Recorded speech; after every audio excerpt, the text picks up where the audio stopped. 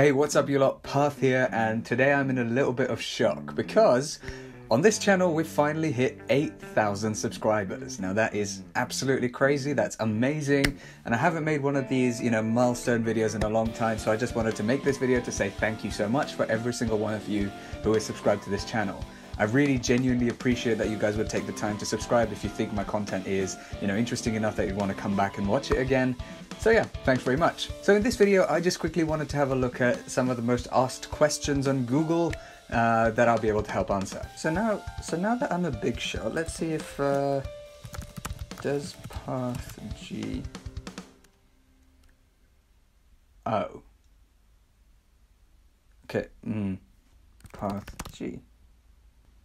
I am the second most searched name when I search for my own name, so I will take that. Anyway, I think I need to expand my search criteria a little bit. So let's, I'm a physicist, I can answer some physics-related questions. Let's take a look at a few of those. How about something like, why do physicists make fun of engineers? Why do physicists hate biologists? We'll come back to the use models one. Why do physicists hate engineers? Why do physicists use Fortran? Okay, I think, as funny as this is, it's kind of a genuine problem, it's kind of a genuine question to ask. A lot of physicists make jokes about engineers and chemists and biologists, and quite often the only people that physicists don't make jokes about are mathematicians, and a little bit of that has to do with how pure you consider your field to be. Quite often maths is seen as the purest field to study because it's just pure logic. And then it's physics, which is said to be applied mathematics. You take the stuff that you learn in maths and apply it to our real universe. And then and then people tend to see chemistry as applied physics because you take the principles of physics, specifically quite a lot of quantum mechanics and everything that derives from that. And chemistry is born from that. And then biology is seen as applied chemistry because you take the principles of chemistry and apply it to give, life forms, I guess. I don't know. Don't quote me on that. I know very little biology at this point in time. And engineers because they actually genuinely do some useful stuff and we are a bit jealous of that. Yeah, I don't know how to answer that properly. But there are many physicists who like to mock engineers, chemists, biologists, so on and so forth. Looking at the third question on this list though, why do physicists use models? And that's actually a very good question. As far as we know, or as far as I know, models are basically the best way that we have of trying to work out how our universe works. Because here's the thing, our universe is a massive mystery. As well as this, the universe does what it wants to do. Not trying to personify the universe here, but what I'm saying is that the universe will do what it does, as obvious as that is.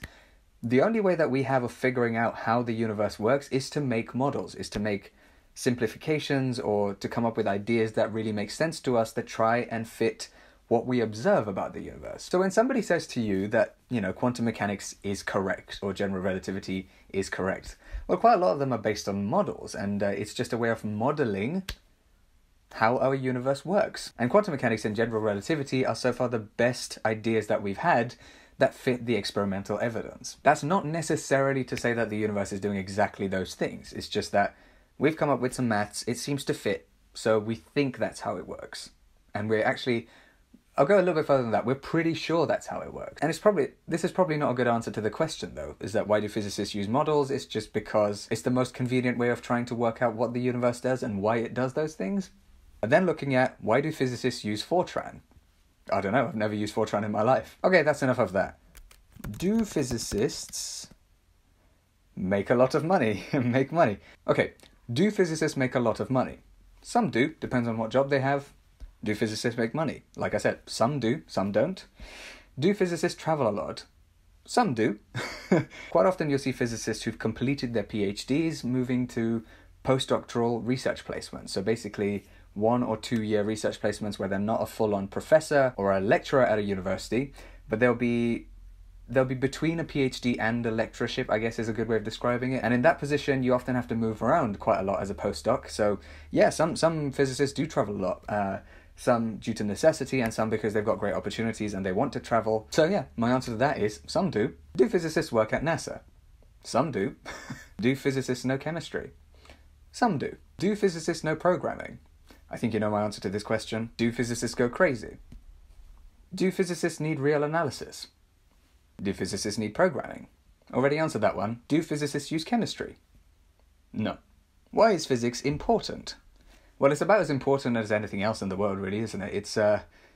It sort of answers the fundamental questions that humans have been asking for the longest time, whilst also looking at stuff that we can actually tangibly observe. Additionally, physics teaches people how to think, essentially. It's a good way of learning logic. So physics, the subject, is important because it teaches you different ways to think, and physics, the concept, is important because it helps us answer some of the deepest questions that we've had for a very long time. Why is physics so hard? Because it's answering some of the deepest questions that we've had for such a long time. Very conflicting questions after one another. Why is physics interesting? Why is physics so boring? Physics is interesting. If you think it's boring, you've not been taught it correctly. Here's an interesting one. Why is physics male-dominated? A multitude of reasons, I guess, but it'd be really cool to have an environment where female physicists feel comfortable enough to be able to go to the highest level in terms of, PhDs and postdocs and lectureships and professorships and so on. And hopefully this will change in the future so that anybody that wants to study physics will be able to do it without having to worry about their gender or their sexuality or their race or anything like that. Why are physicists so arrogant? I have no idea what you're talking about. It's just that we're the best people in the world. Why are physicists interested in studying Europa? Because they are. That's a really strange question. Of all the things you could ask, is there something I'm missing here? Have physicists been looking very specifically at Europa over the past few years? Why are physicists so weird? In my experience, it takes somebody that's not quite normal to enjoy the subject. Why are physicists so smart? I don't know how true that is, actually. I mean, I can only speak for myself, but if physicists are smart, then they've taken all of my quota of smartness. I don't know what you're talking about. Why are physicists called fizzlers? I've never heard physicists being called fizzlers. Let's Google that. Physicists, fizzlers. Since when? Alright. Okay, I think I've gone through more than enough questions now, some in more detail than others, but thank you so much for watching this video, and if you enjoyed it, please do leave a thumbs up. Once again, thank you so much for 8,000 subscribers. I really genuinely appreciate it. I've got lots of video ideas on the way. It's just a matter of me finding the time to film these videos, to edit these videos, and to stick them out on YouTube. But rest assured, they are coming, so thank you so much for sticking around if you've been here a while, and if you're new, welcome to this channel. Hit the subscribe button if you haven't already. I post lots of fun physics videos on this channel. My aim is to try and explain complicated physics concepts to lay people, so you don't need to be an undergraduate physicist to understand my videos, and yet you can understand some of the stuff that you study at undergraduate level or even higher. Because I feel like physics should be more accessible, and I feel like there are lots of different concepts that aren't explained at the popular science level, which could be explained at the popular science level with a little bit of effort, and that's what I'm trying to do.